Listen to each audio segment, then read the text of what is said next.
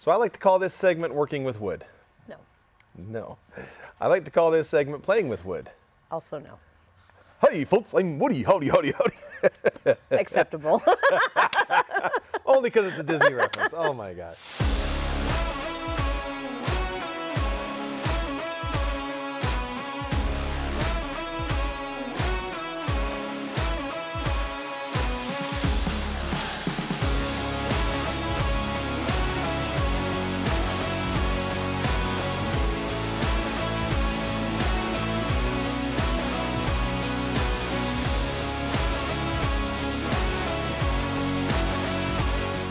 All right, gang, so let's deal with the Finland Birch that comes in the kit. These particular pieces are the horizontal tail ribs, but this would apply to any of the Finland Birch wood throughout the build. One of the comments we get often about our wood, it's all cut on our CNC router. And so as far as fit and all that, it's very consistent, but we get gripes about this tape. And this tape right here is a double-sided tape we use to hold the material in place while it's being cut. And while I am sympathetic, because it's a pain, do it while you're watching your favorite sitcom or reality TV, or while you're watching our next video. Okay, so we'll go through and finish pulling all the tapes on this. My preference is actually to go through and varnish these. I think it's easier and cleaner to varnish them off the airplane. So there's a couple of key points there. We'll have a lot better control. You won't have varnish splatter going everywhere, dripping on the floor or making a huge mess. So we're gonna prep these by giving them an initial sanding, kind of cleaning up any of the fuzz from the router bit. Splinters, whatever. Yeah, clean them up, make them look nice. You can even give these outside edges a little bit of a radius, and that will help the fabric kind of contour those and look really, really nice later. Despite what you may have heard on the internet, we always trim these from the hinge point, meaning that is our constant. We're going to use that as our constant. Never ever trim the hinge point. Always trim the leading edge of the horizontal or the trailing edge of the elevator and rudder. Okay, we always want to use the hinge point as that common point because that is where all the ribs are sized from, is down that constant tube. So if you need to do any trimming or anything like that, any reshaping, always do that on the leading edge, never at the joint. Okay, that'll make your life a whole lot easier. We do use... I have a question. Go ahead. Do you trim them to fit prior to varnishing, or do you trim them to fit after varnishing? That's a good question. You can do either or. So right now I'm going to throw these down on the table and we're going to get to varnishing them. If you do a lot of trimming later, you can rely on two things, either where it's going to bond with the high sol, we'll seal that up. Anywhere that we're going to bond, we want to abrade. So we want to break that surface with some coarse sandpaper. And so depending on how aggressive you get there, you may need to come back and touch that up with just a little bit of varnish, but it wouldn't take much. Okay. If you're cautious and you're careful, it'll go super easy, okay? Perfect. Furthermore, you can see this guy, maybe you can see, this has just a little bow in it. It's a little twisted. So this comes from Finland. It actually is a Finland birch, and we get it here in dry Idaho, and that wood reacts once it arrives here. And we can have this for, you know, a few months at a time sitting on the shelf, and it goes through our climate changes, and humidity and moisture and heat will all change the properties of this plywood. And then it may come to you in a coastal area. You could be in a dry area too. You could be in a very humid area, and the wood is going to respond to that. You can end up with ribs that are twisted or bent. Sometimes even if they're just taped together too tight, we'll see where that will actually cause them to wave a little bit. We call it 51%. So you're going to actually take care of this as part of the build. But just take them out. As you start working with it, you can actually twist these quite a ways, which is why we love Finland birch. If you did that to an aluminum rib, gone. It would just be distorted forever. So you can take this. It has a bit of a memory. So sometimes you have to kind of push it past that memory and let it kind of settle back in, see where it's at, and just kind of start straightening it. One of the things I like to do is actually clasp the rib with my forefinger and my middle finger, and then I'll actually start bending using the far side of my palm and my thumb extended to kind of help give a little bit of motion to that rib. To give it a little bit of a range of where your hand is Exactly. at as to where you're bending. Yeah, if I come in and just start bending right here, I'm gonna snap the wood. It is, you know, it's a 5-ply, it's pretty resolute, but in reality, you're still gonna have to be real careful with it. Here, let me straighten this up a little bit. And I'm just sighting down this. I'm looking down the rib and sighting it. I'll flip it over and do the same to the other side. And I'll just give a little bend or a little curl here and there. Sometimes I'll hold the front of it, kind of twist the back, and kind of get the results I'm looking for. And once I'm happy with how straight it is, I'm going to set it aside. Okay? Chances are, as we varnish these, they're going to move again. Chances are, just sitting for 15 minutes, they'll move again. Don't straighten these up, set them overnight, and expect to come back the next day and find them flat. Don't bother trying to weight them down. It doesn't work. We tried. So, you know, here we're looking pretty sweet. That's nice and straight. So we'll continue straightening these. We're going to take and lay these materials out on this table here. So we're going to go through and lay all these out on our stickers. How close, how far, doesn't matter? It doesn't really matter. You just don't want them touching. If it's hot, you're going to find that your varnish is going to flash very, very quickly. And so as you come back to, let's say your first one that you started on, you did all your ribs, you're going to come back to this one. It may be flashed enough that you could flip it over and go to the next coat. But always give it time so you don't end up with funny little ridges in there.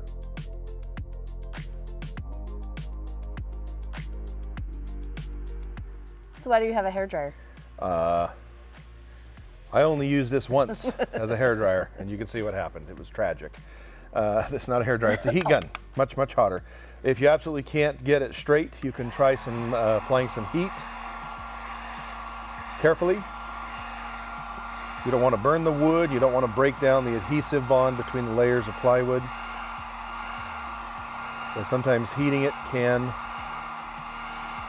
help it become a little more pliable.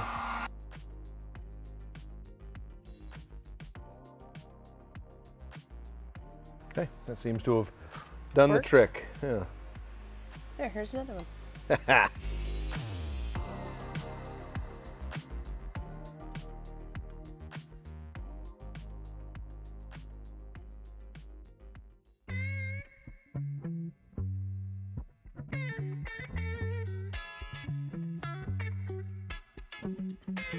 As you can see, the straightening process doesn't take a long time, but it's worth getting it right out of the gate. Like I said, these may move again after the fact, after you varnish them, or when you go to even put them in. You may have to do a last minute straighten right before you bond them.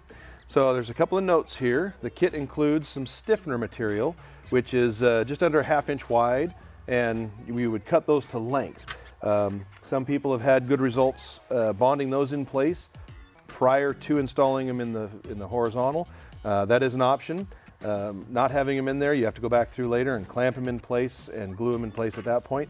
So builder's choice, you can do it either way. So let's talk about our varnish kit for just a minute. In the covering kit, you will have the polyfiber epoxy varnish. So it's a 3-part system. You have the varnish, the catalyst to harden, and the reducer to thin it out. On the first round, we're going to mix 2 parts of the epoxy, 1 part of the catalyst, and then we're going to let that sit for 30 minutes, called an induction period. We stir it up really well, let that sit before we do anything with it. So a lot of times, might make more sense to go ahead and mix that and then do your rib straightening.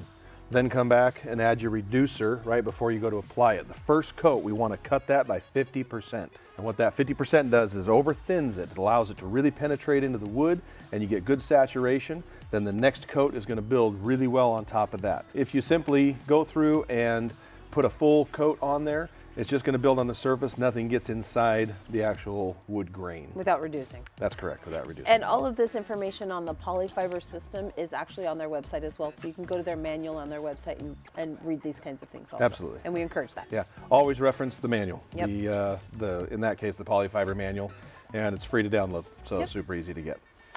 We're going to recommend you use a graduated cup or a scale. Graduated cup means that the scale is on here for you. You could measure out 2 ounces of varnish and 1 ounce of the catalyst, and then figure out, okay, I want another 1.5 ounces of reducer.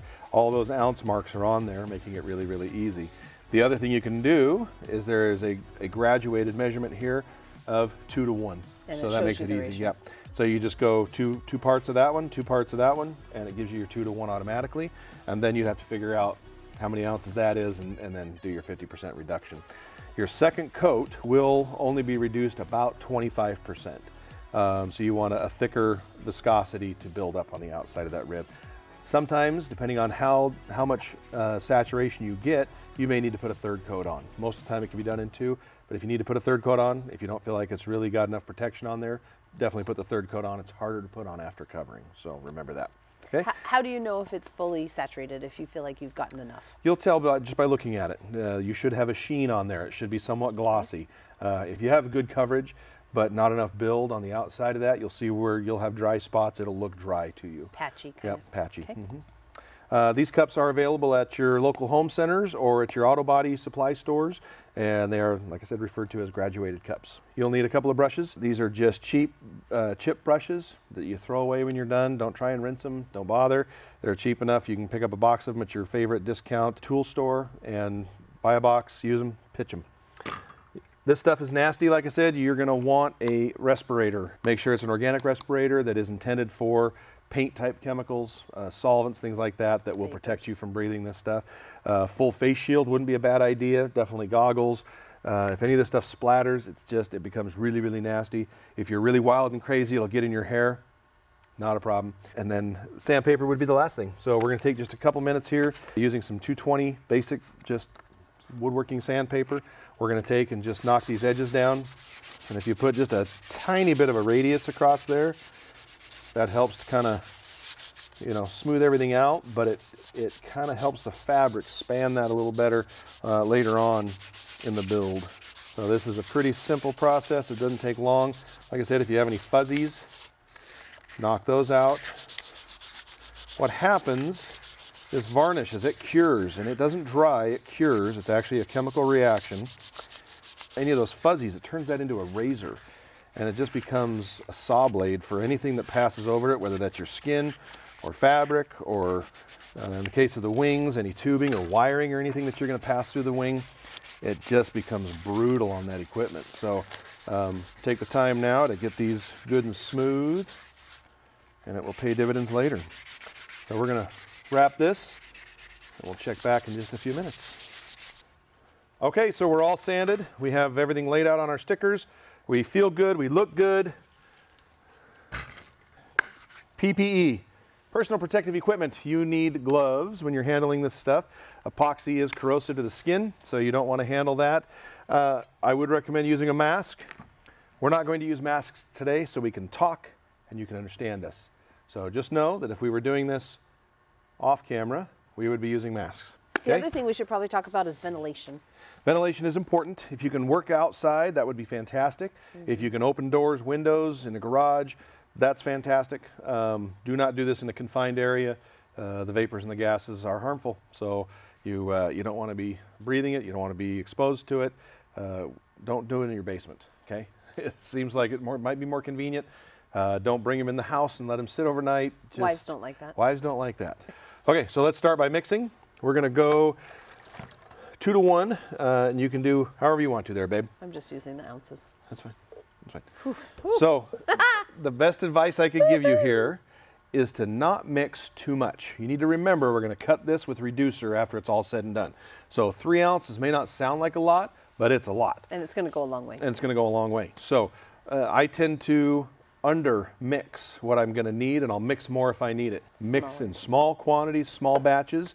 This stuff will last. The pot life on this particular epoxy varnish is pretty long, so you can work with it for quite a while without having to worry about it flashing, but you don't want to waste it. You don't want to get to the end and realize, oh, I've varnished everything I had on the table here, but now I don't know what to do with the other 4 ounces that I accidentally mixed up. So go in small quantities, okay? Did you decide how much you're going to start with? I'm going to start with 2 ounces of this. Okay. Should I do more? No. Okay, so you go 2 ounces of that. You need 1 ounce of the catalyst. That's 3. Okay, and then 1.5 ounces of that. That's going to be 4.5 ounces. It's quite a bit. That's too much for this? We'll see. We'll find out. I don't want to find out. I want you to tell me. Oh my gosh, that looks like so much.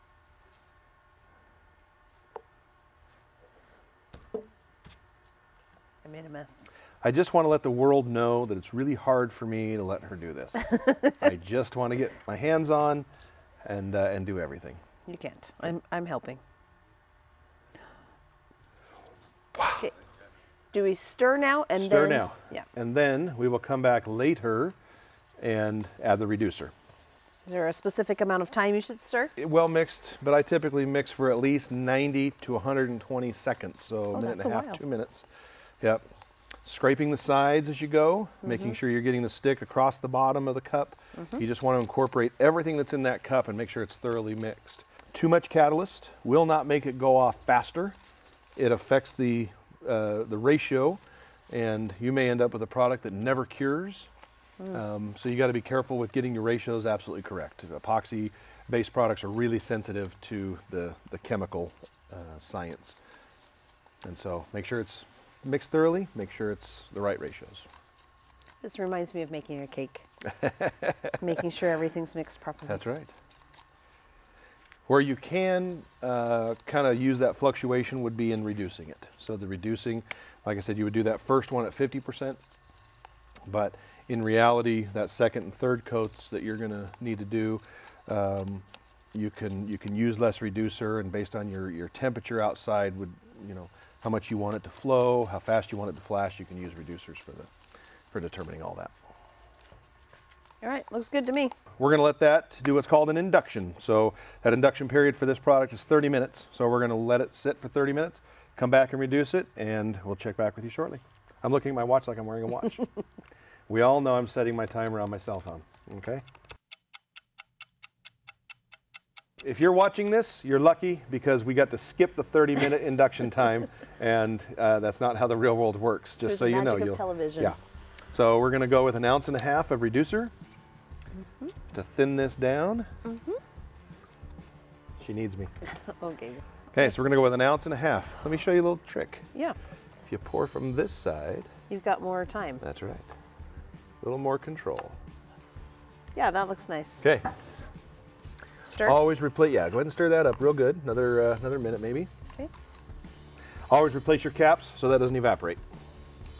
Again, we're going to use chip brushes, and the technique that we're going to use is real simple. If you literally take this out of there and just touch it, touch the brush to the wood, it's just going to soak it right in. You don't have to do a lot of brushing back and forth and getting real crazy. You'll end up with a lot of splatter, and you're going to end up with a lot of drips on the bottom side that you're going to have to deal with. So use some control. Just take saturate the brush with some varnish out of the cup, and just bring it down and just touch it and just gently move it around and keep everything well within the control of the area that you're working. All right, baby, you ready? Yeah, let's do it. You have a brush, I have a brush. If you want to just set it right there in the middle. We'll share these. Okay, we're going to come in and literally just touch it down. And you'll be able to see the wood kind of turn to a little bit of an amber color. And you just want to make sure everything gets coated. And I'm working just slowly so I don't end up splattering and I don't end up getting excess where I don't want it. Do your center pieces, your center lightning holes. This will give you a chance to kind of look at the back of the rib and see if you have any drips happening, anything that's out of control that you want to deal with now. Okay.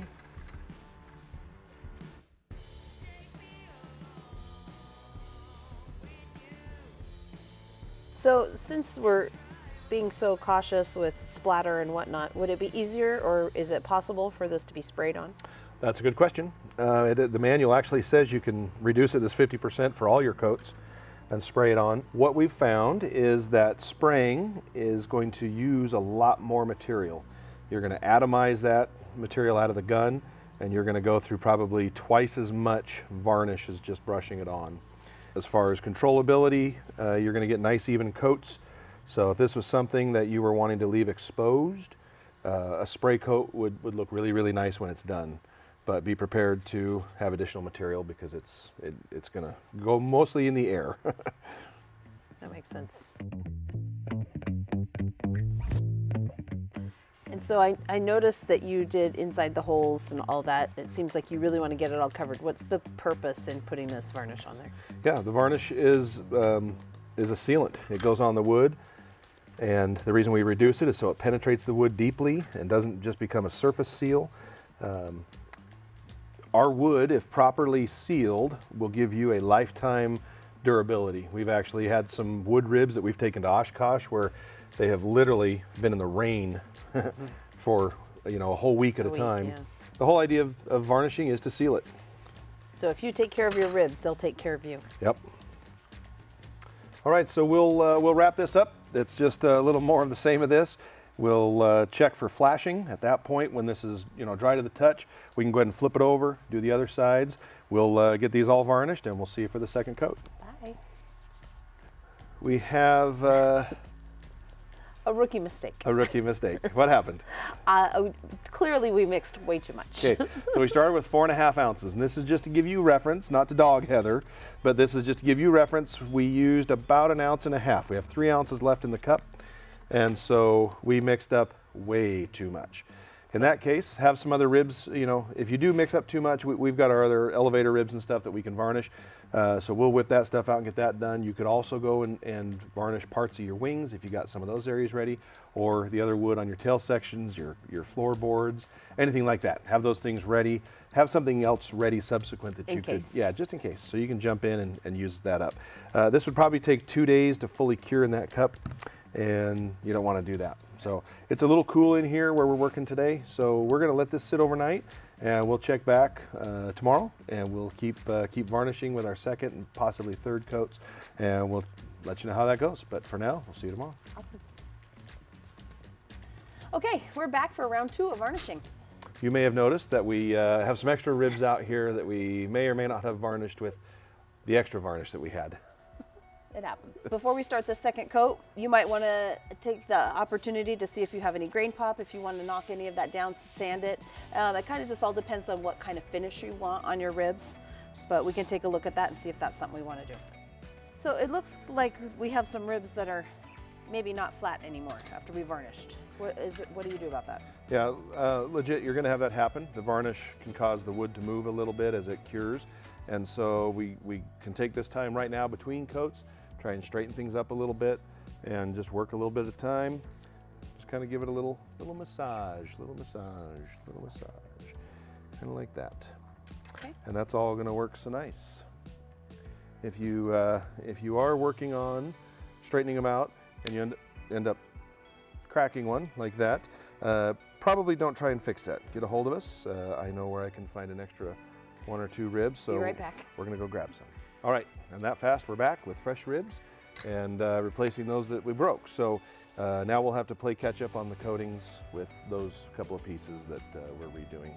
But that's easy enough. So we'll keep rocking here. Let's mix up some varnish. We do have the induction period that we'll have to wait for, and we'll go from there.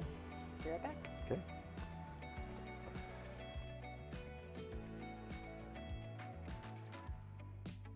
So you can see her measuring up to the first graduation line there. Today she's a little shy about adding too much.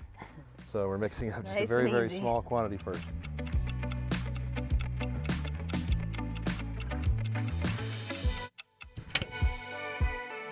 All right, so we've inducted the varnish. Now we can reduce it. We're not going quite as far with the reduction this time because we want this now to build. The first one we dilute 50% to actually get it to penetrate the wood, but now we're looking for build on top of the other coat of varnish that's now inside the wood. Okay, we're good. And give a little stirry stir. Mrs. Peterson, I have a brush for you. Yay. I have a brush for me. Just kind of get the brush saturated.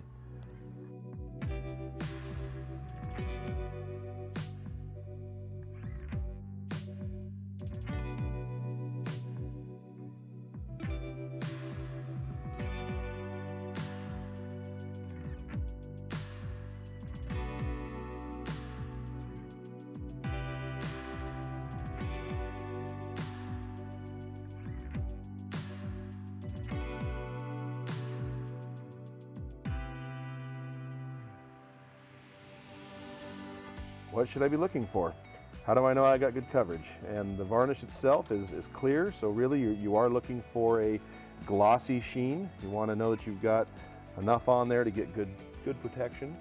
You don't want to be seeing brush strokes and things like that. If you have enough material on there, it should flow out and actually look real appealing. And if you've got brush strokes, it means you've applied it too lightly. You'll probably have to put a third coat on. One last point I'll mention here is as I'm brushing this side, I'm putting drips on the other side. So before those have a chance to set up and look ugly, just flip that over, give that a little brush, and then you can put it back to where it's gonna cure with the shiny side up. Depending on your time and temperature, a lot of times you can leave this sit for, you know, half an hour to an hour, come back, flip them over. Your varnish will still be good at that point. The pot life is quite long on this varnish. So you could come back with this side being tacky, flip it over on your table here and continue to apply the second side.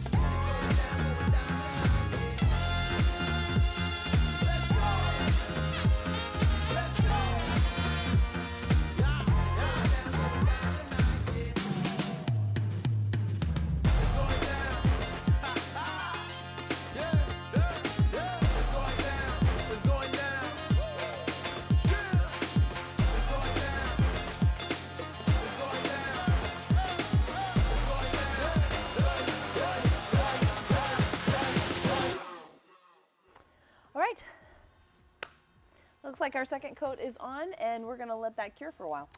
Once that cures up, we'll know for sure if it needs a third coat or not. Just by looking at it, you can tell if it's dry or if it, you know, if you're good to proceed. It's covered. And yeah, then we can go ahead and get them put in the elevator and horizontal. So awesome. Yeah, we'll see you on the next one.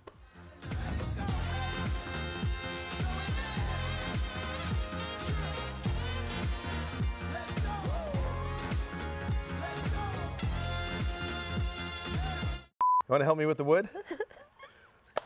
Not going to be able to say wood at all, am I? Get your shit together. This segment, we're going to... Say ribs, not wood. All right. So there's a few things to cover when it comes to the ribs going in the tail. Can't work like this. I didn't say wood. Do I need to do this? Mm-hmm. Are you a professional? No, I am a juvenile. You may need to actually straighten. The Finland Birch plywood, which is actually a really stable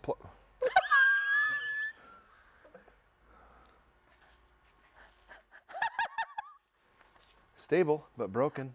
What did you set this? Did you set me up? So I'm going to go through and varnish. Excuse me. I think I'm choking on my cookie. You have a you had a cookie? I had a package of cookies. Mike. Cut.